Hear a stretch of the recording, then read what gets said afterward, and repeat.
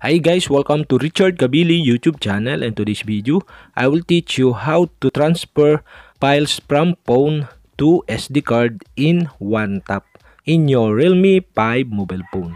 And okay guys, but before we start, kindly subscribe to my YouTube channel by pressing the subscribe button and the bell to notify you if I have new videos. Okay guys, let's start.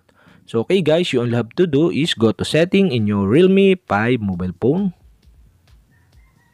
And okay guys, here in settings, okay, scroll down and find the additional settings. Okay, click additional settings. And okay guys, here in additional settings, okay, go to storage. Okay, click storage. And okay guys, here in storage, okay, you can see the phone storage. And okay guys, you all have to do is scroll down to see the SD card. And okay guys, here you all have to do is click the SD card.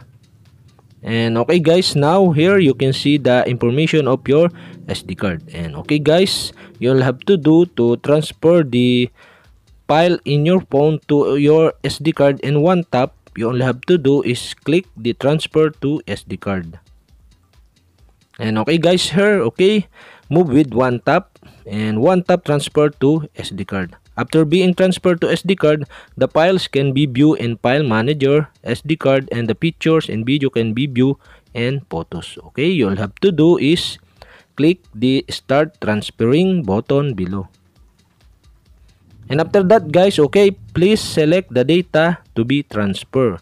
And okay guys, here you can see the photo, video, audio, document, and APK files. Okay, so I want to transfer the photo and video.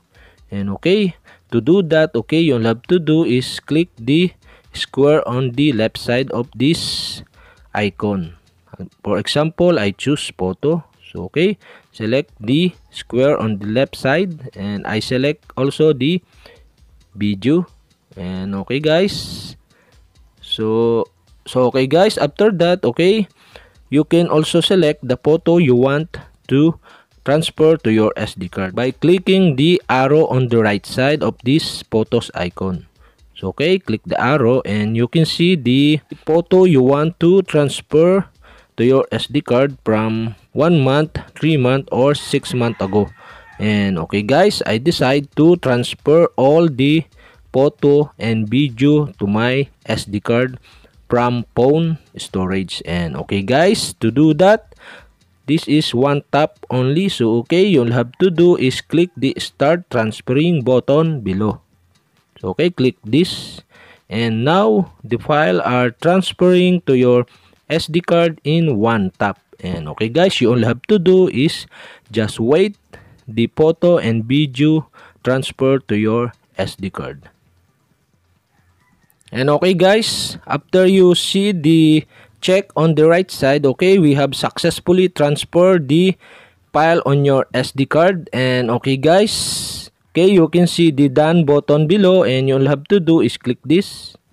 And okay guys, we have successfully transferred the files from your phone storage to your SD card in just one tap. And okay guys, that's it. And okay guys, if you have a question, kindly comment below. And don't forget to hit the subscribe button and the bell to notify you if I have new videos. Okay guys, thank you for watching.